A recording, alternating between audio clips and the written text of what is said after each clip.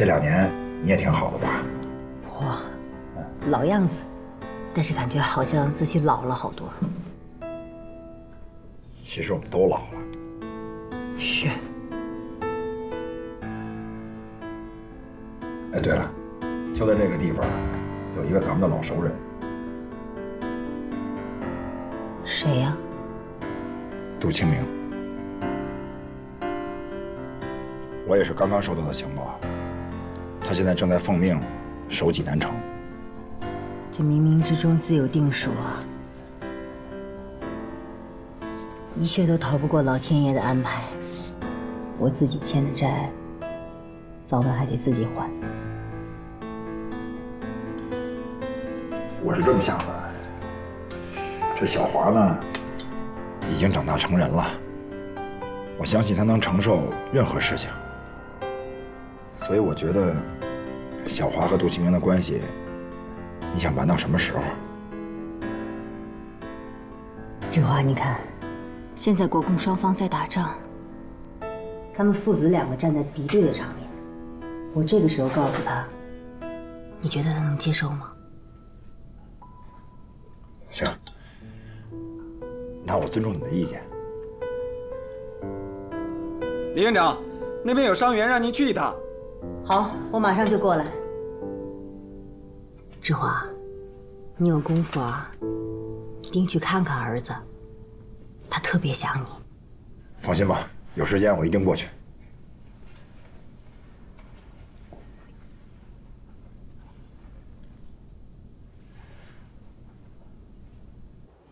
清明，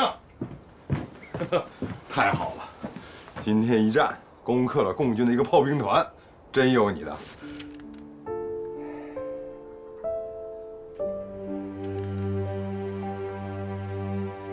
怎么了？这打了胜仗啊，还闷闷不乐的？清明，没事儿，就是有点累了。我知道，对面这些人是一些跟你出生入死的兄弟，你的心情我可以理解。不早了，我先歇着了。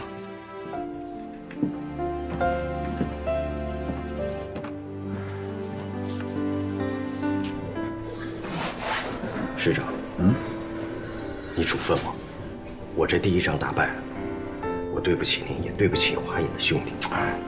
胜败乃兵家常事，谁打仗没输过呀？那当年我被枝野胜男打的，差点连命都丢了。但是有一点啊，输得输个明白，要输得心里清楚。你知道你对手是谁吗？谁呀，师长？杜清明。杜教官？怎么会是他呢？他是你的教官，你身上好多本事都是他教的。所以说呢，这场仗输了不丢人。师长，这杜教官可以说救过我的命，这也救过咱们炮队的命啊！他怎么能对咱们下手这么狠？小弟儿，过去咱们跟他是一个战壕里的人，那叫抗日统一战线，那是一起从死人堆里爬出来的，亲如兄弟。但如今，这国民党背叛了人民，以人民为敌，就等于是以咱们为敌。那杜清明是军人，对待敌人，他不会心慈手软的。哎，但有一点我还得说你，跟杜清明打仗，你查清楚他的火力配置了吗？没有，我们的侦察所一早就被发现了。骄兵必败，哎，这作为炮兵最基本的常识你都丢了啊！没查清楚他的火力配置，你怎么就敢贸然进攻呢？这很明显呀，对吧？杜清明知道你的弱点，你呢对他是一无所知，这场仗能不输吗？我知道。行了，你呢，先安心养伤，跟下边人说，不要告诉任何人我来这儿了。咱们当务之急是要查清楚杜清明前沿阵地的情况。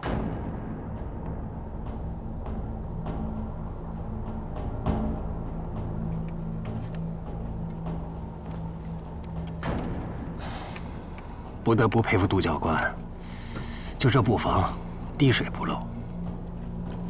还是咱们师长经验丰富，了解杜教官。都记好了吗？是，全部记好了。撤。好。接下来的2次战斗，我准备在东西2条战线分散使用炮兵的火力。首长，我觉得万万不能分散咱们炮兵的火力啊。那好吧，你有什么想法跟大伙说一下？哦，是这样，我呢到前线侦察过了，东城防线司令是杜清时，他的炮兵火力强大，尤其是杜清平的炮火，配备的全是美式装备，而且呢，济南城的城墙很高很厚，工事坚固，多道防御，交错复杂，本身攻克难度就很大。如果我们不把所有的火炮集中使用，以整体的火力来进行打击，而是采用分散打击，还有取胜的把握吗？只有把所有的火炮集中使用，形成强大的优势火力，掩护步兵进行攻城，利用强大的火炮辅助大量的炸药，就可在高大的城墙上炸开缺口，让突击队适时的投入战斗，迅速的占领突破口。好，马上传令下去，我攻城兵团全部火炮集中在城下，做好火力准备。是。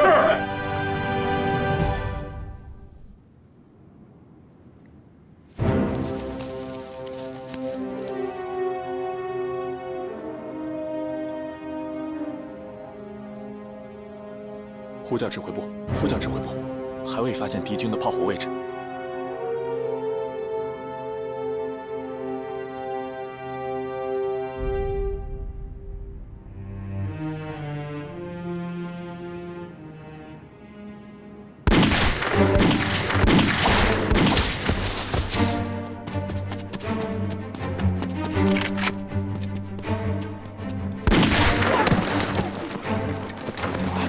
不跑了，别打！加油！我现在已经侦查清楚了杜清明所有在城外的火炮部署，咱们现在可以随时发起进攻了。师长，但是咱们缴获的105毫米的榴弹炮要3天以后才能到位。杜清明生性多疑，你说这几天他要改变炮群的位置，这怎么办？一旦改变了，咱就前功尽弃了。是啊，咱得想个法子，让杜清明的火炮部署别变位置，这样咱们就有胜利的把握了。是啊。报告师长，我们在前方侦察时发现了敌方的特务小队，我们成功抓获了对方的1名报务员。俘虏一个报务员也来报告，关起来不就完了吗？下去。哎，等等，怎么了，师长？这不是老天爷开眼吗？抓到一个报务员，等于是把杜清明的火炮钉在原地的钉子给送来了。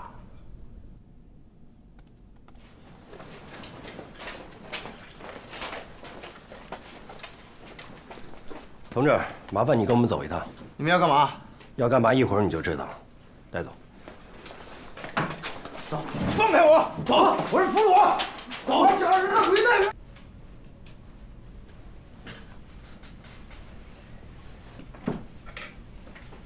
姓名、职务，还有所在番号。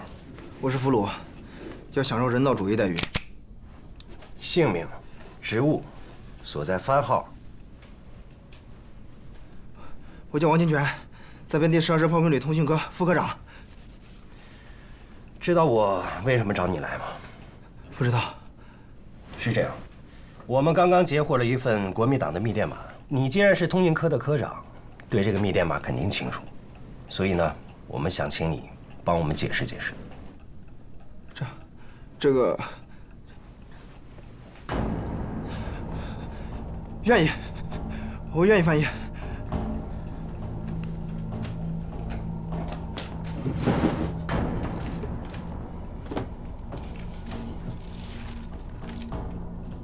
现在就帮我们翻译。好。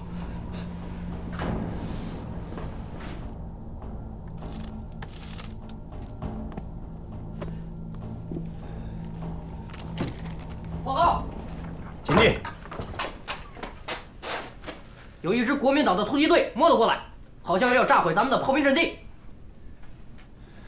马上组织反击，你留下看着他，其他人跟我走。是。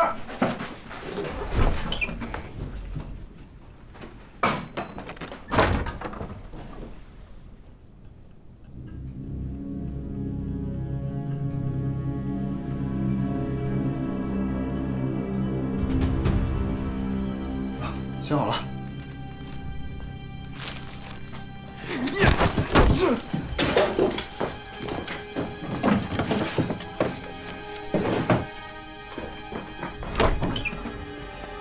俘虏逃跑了！俘虏逃跑了！行了，别浪费子弹。没想到咱们师长的鬼点子还真是多啊！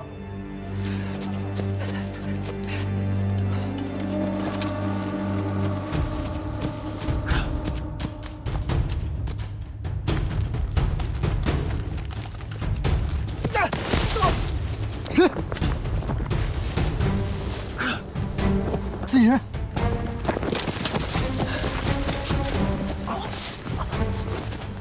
快，带我见黄参谋，我有重要情报。走。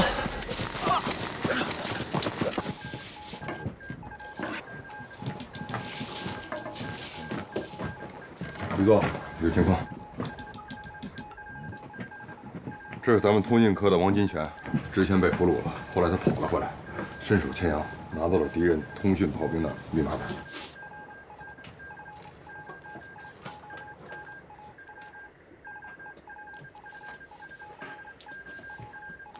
委屈你了，在共军那儿受苦了吧？不苦。这个密码本你是怎么得到的？我被他们带到他们的机密室，我无意间看见有人打开抽屉，我发现这个密码本就在抽屉里面。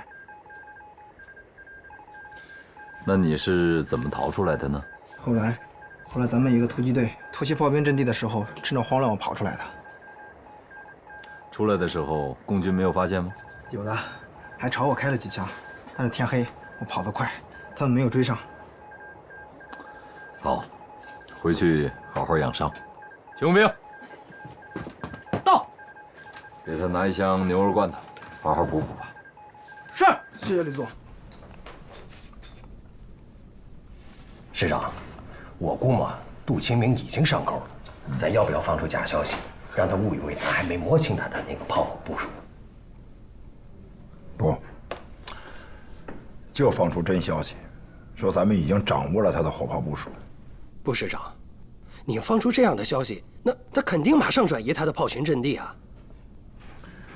你要是杜清明的话，你会马上转移吗？师长。那你的意思是咱们这招不灵啊？这招很灵。你看啊，杜清明他已经得到了密码本了，但他会想啊，为什么会这么轻易的就得到密码本？如果他收到消息说咱们还没有摸清楚他的火炮阵地，他反而不会信。咱们就放出真消息，说咱们已经摸清楚了他的火炮阵地。他会怎么想？拿去销毁吧，没用了。为什么？这万一是真的呢？我没说它是假的，但我相信用不了多久，共军就会修改密码，而且很有可能是共军故意把这个密码本送给我。想过吗？就凭刚才那蠢货，他能得到这么重要的密码本，而且全身而退，你不觉得很蹊跷吗？蹊跷是有些蹊跷，可是我在想，这共军为什么故意给他们密码本呢？这还不简单，就想让我们误以为他们发现了我们炮群的位置，在我们转移的时候，对我们发起进攻。这个田招娣啊，几年不见，还变聪明了，可他忘记了他的对手是他的师长。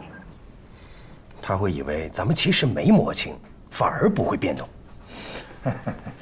你现在变得越来越聪明了。不是，师长，你的脑袋怎么这么灵啊？这谁要跟你做敌人，倒了8辈子霉了。哎，就别拍马屁了，赶紧去部署。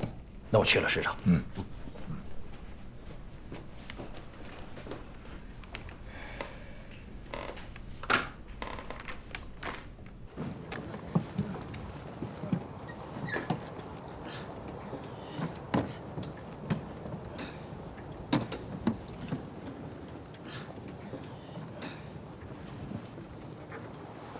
李总，这是我军最新破获电文。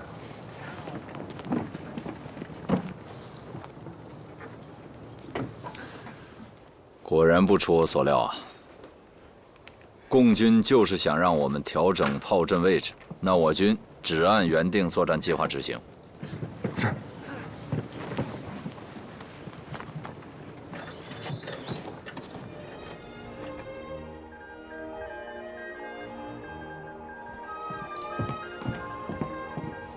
李总，刚刚收到消息，敌人炮兵指挥官换成了杨志华。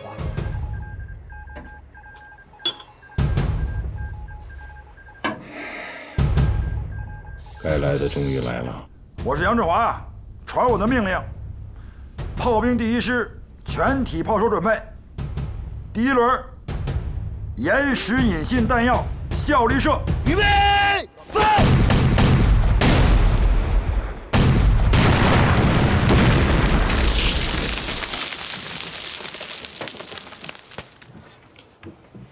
这个杨志华来了就得弄出点动静。 请问兵到，给我换一杯。是。清明，这共军的炮火能落到咱们阵地上，是不是有些奇怪啊？别担心，这就是火力侦察。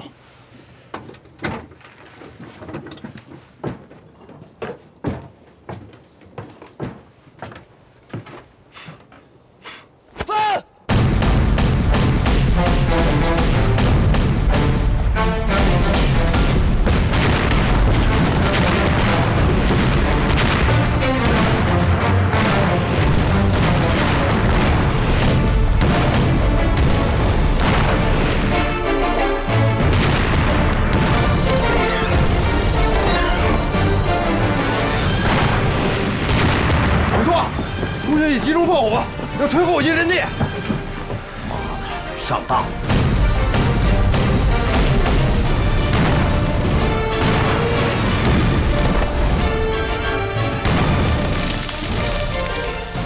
看来我们的位置已经暴露在敌人炮火下了。别慌，别看共军现在火力凶猛，但他们弹药未必充足，不能置一时之气。传我命令，撤回城内。全一，撤回城内。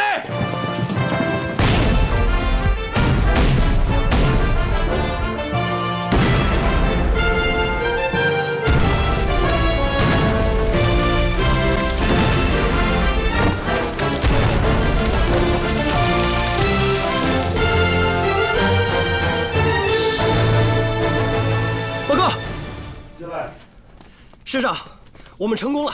杜清明的炮群阵地被我们完全摧毁了，华野的兄弟也在清理城外的其他战场。那杜清明呢？他跟黄振涛逃进济南城了。先别高兴得太早啊！咱们只是摧毁了他城外一个团的火力。对于杜清明还有王耀武来说，这只是9牛1毛啊。 虽然他进城了，但是更大的仗在后边呢。别着急，我让他好好看看我的厉害。外围阵地的遗失，我有不可推卸的责任，处分我吧。本来外围阵地就是可守可不守的，能拖1天就是胜利1天。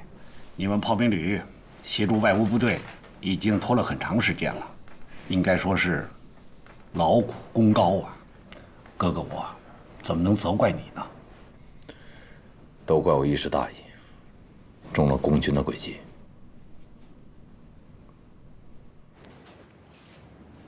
徐院长，徐院长，那边有个老首长找你。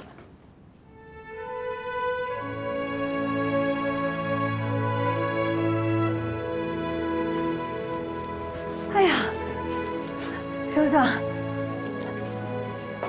怎么在这儿看见您了？您不是在东北呢吗？怎么到这儿来了？大军入关了呀！我路过这儿，顺便来看看。另外，我还有件很重要的事儿要和你商量一下。济南城已被我华东野战军围了个水泄不通，但中央军委并不想以太多的牺牲来换取济南城的解放，更不想让城里的老百姓受苦啊，所以特别指示，让我们争取城内国民党高级将领起义。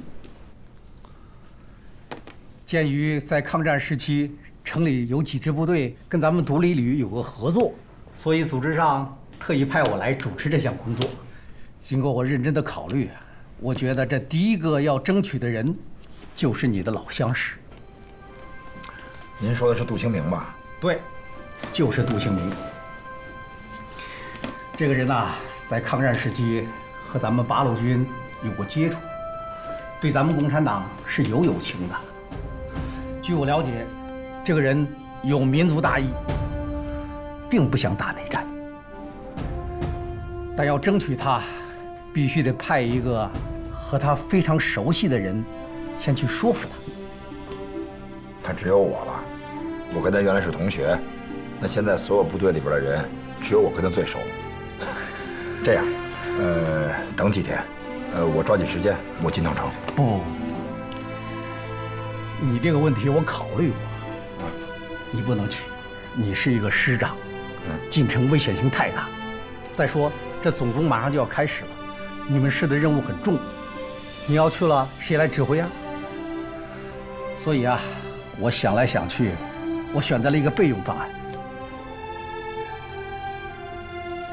什么备用方案？派木兰同志去完成这次任务。所以木兰，我觉得你看啊，现在我和小华都在队伍里边，说句不好听的话，其实是过着有今天没明天的日子。小华现在这么大了，就是不能和亲生的父亲相认。那如果你要再出点什么危险的话，就……志华，你跟我说这么多是什么意思啊？是不是听说什么了？张政委都跟我说了，说要派你进济南城劝杜清明起义，问我的意见。我呢，我是觉得太危险了，所以我想找你来商量一个别的法子。你看，要是写封信或者……志华，你了解杜清明这么多年，你们两个人明争暗斗，一直较着劲儿。你觉得让他在你面前说投降2个字，他能同意吗？唉，再怎么说，我也谈得上了解他一点儿。他是个英雄，跟你一样，身上也有股子正义的劲儿。我想我去找他，就算是他不同意，他也不能把我怎么着吧？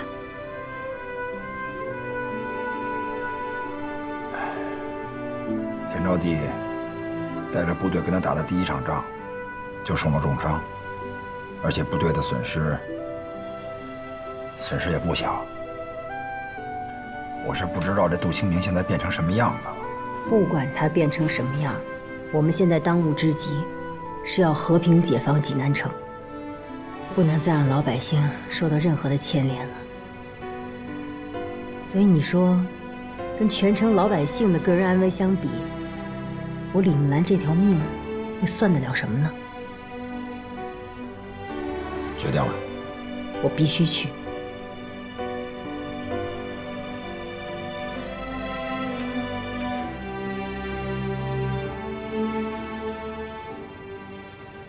木兰同志，城里的部队有我们卧底的同志，一旦出现什么问题，他们会千方百计的营救你的，放心吧。啊，我知道了，政委。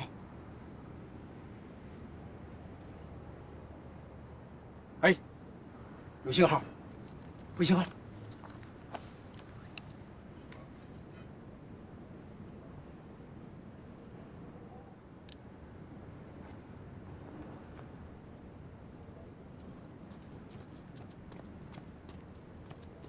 您就是张政委吧？是我。你好。你好，我来给你介绍一下，这是木兰同志，你负责送他进城，一定要保护他的生命安全。木兰同志，一定要小心，政委，你放心吧，我争取完成任务。好，那你们走。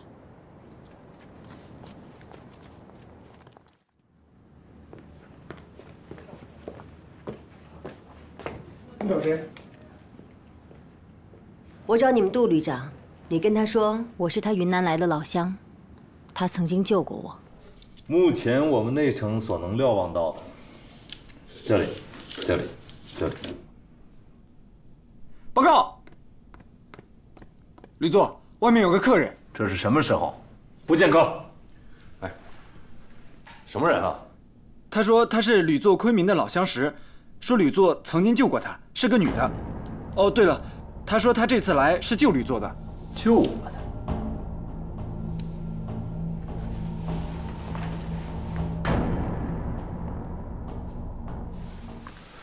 清明。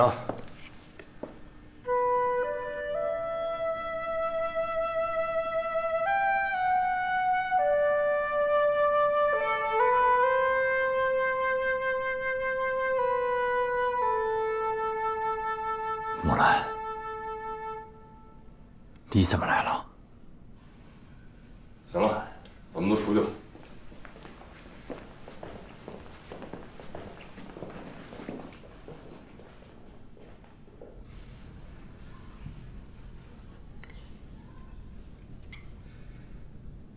我就说过，我们还会再见的。清明，我都安排好了，你们俩慢慢聊。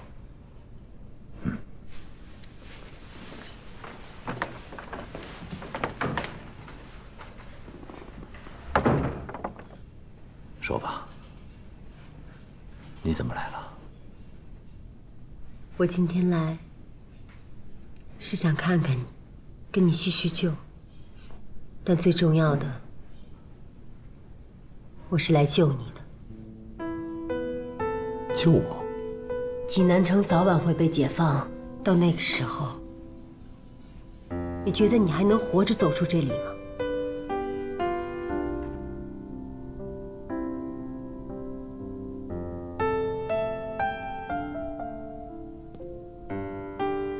我知道了，你是来当说客的吧？是杨志华让你来的，对吗？不是。不是。哼，我了解他，就像他了解我对你的感情有多深一样。真没想到他会派你来当说客。作为一个男人，一个军人，宁可战死沙场，也不能苟且偷生。让他有本事冲我来，我们在战场上拼个你死我活。他派你来，亏他想得出来。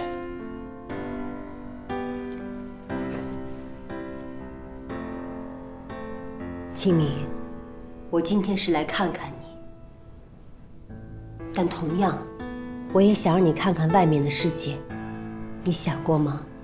再这么打下去，济南城会死多少老百姓？你可以出去看看。有多少死亡的伤兵？他们有什么错啊？难道你想让你这些兄弟跟着你再做这些无谓的牺牲吗？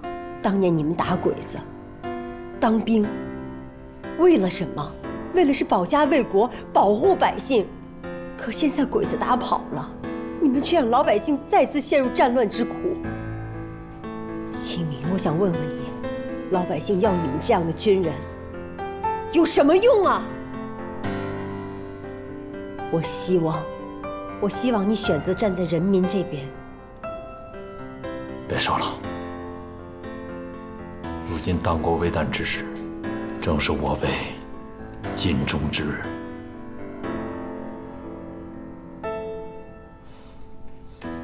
你如果今天来只想说这些的话，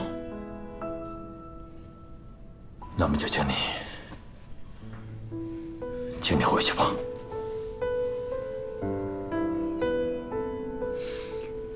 好，经理。既然这样，那我们就来叙叙旧。诸位，根据我的分析判断，没个3天5天的准备，解放军还难以攻城。即便打起来，肯定是个拉锯战。我命令3个旅集中在城内，4个旅驻扎在城外，命令各个部队抓紧时间建筑工事，准备长期战斗。是。师座。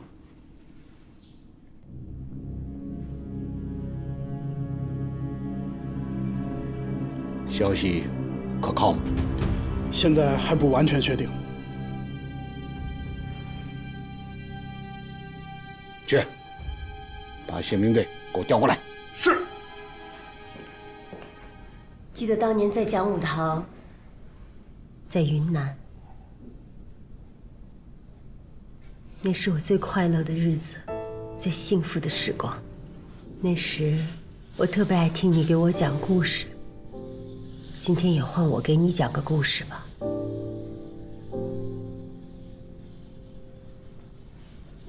也许这是我们最后一次见面，所以我不想让你留有什么遗憾。曾经有一个无忧无虑的女孩，考进了云南讲武堂，成为了一名护士。当她上班的第1天，就碰到了一个讲武堂的学生，拐着脚来医务室。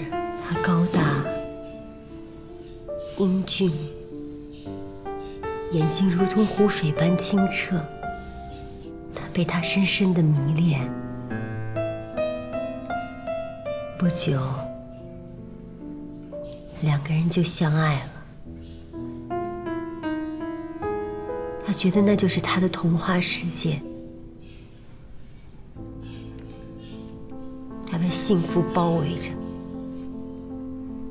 可在他们爱得最深的时候，女孩却亲眼看到她的哥哥死在她最爱的男人枪口下。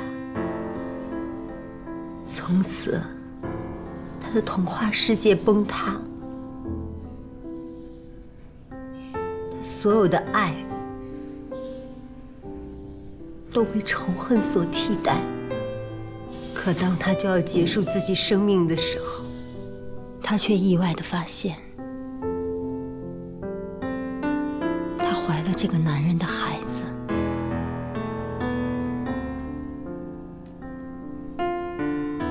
你说什么？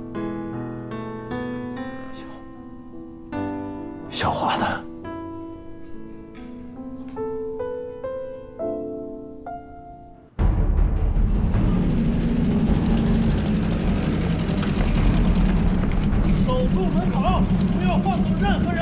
仔细的搜。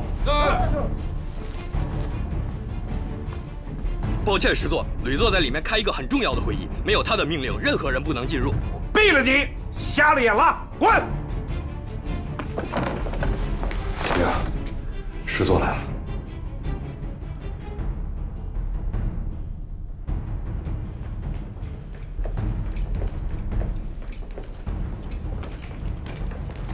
你们2个这边，你们去那边搜。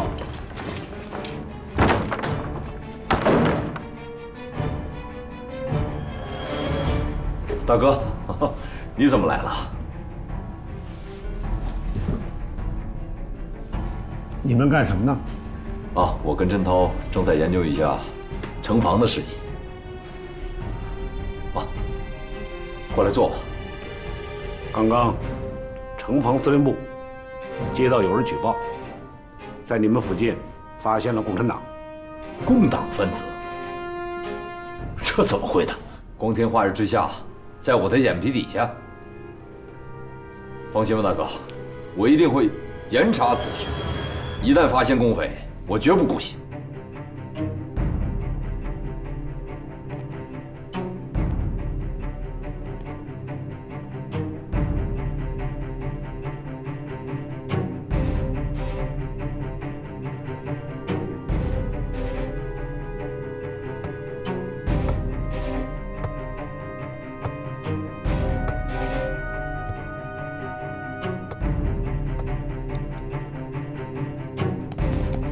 报告司令，没有发现可疑人。大哥，你这是什么意思？你来搜查我？你难道怀疑我不成？清明，你我是兄弟，我怎么可能怀疑你呢？我这么做都是出于你的安全考虑。现在大敌当前，你可是我的左膀右臂呀！谁能防止共产党不干点歪门邪道的事儿呢？看来大哥鲁莽了，不会怪罪我吧？怎么会呢？您是大哥，又是师座，想来我这儿，我随时欢迎。那大哥，我跟振涛已经研究好了一套城防作战方案，要不要向你汇报一下？不用了，你们忙吧。我们走。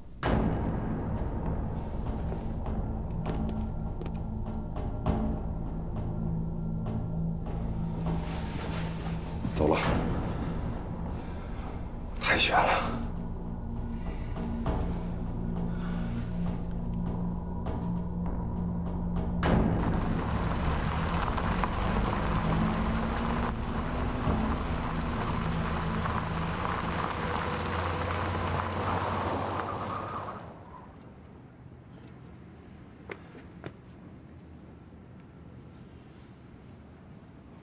过来。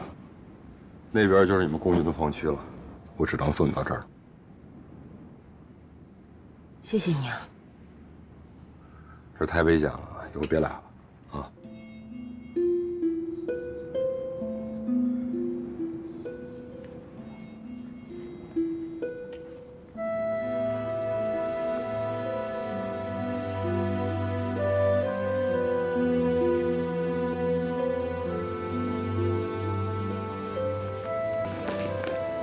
放心吧，我已经把他安全送出城。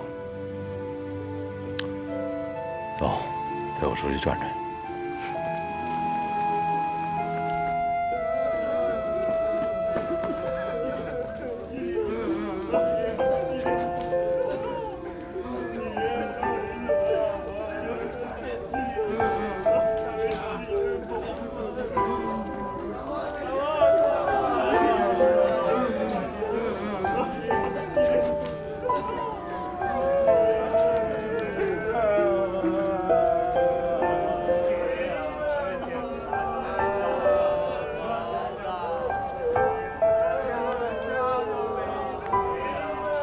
长官，长官，给口吃的吧，我家孩子快饿死了。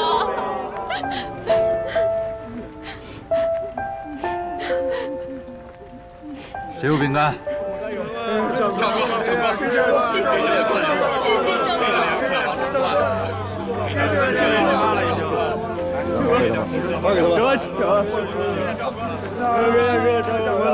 对呀，看这仗到底是为什么？苦的全是这帮百姓。我现在是越来越糊涂。咱们以前打仗可以说是抵抗侵略者，现在呢，百姓全死了，只要党国还有什么用？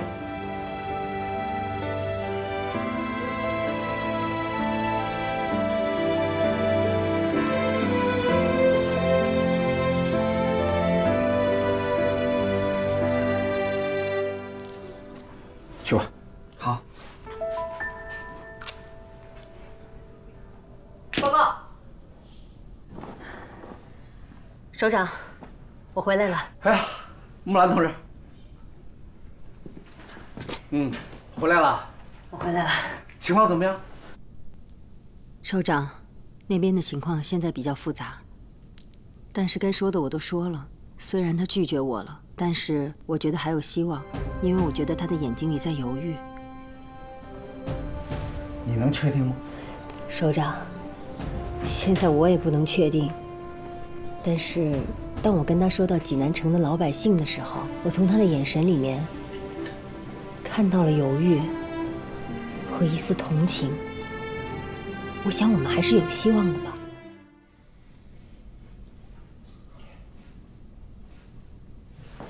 怎么样？自从你跟木兰见完面，就闷闷不乐的，怎么了？没什么。咱俩多少年了，一起出生入死的，你心里有事儿，我看不出来。那好吧，那我就不瞒你了。今天木兰来，是代表那边来劝我投降的。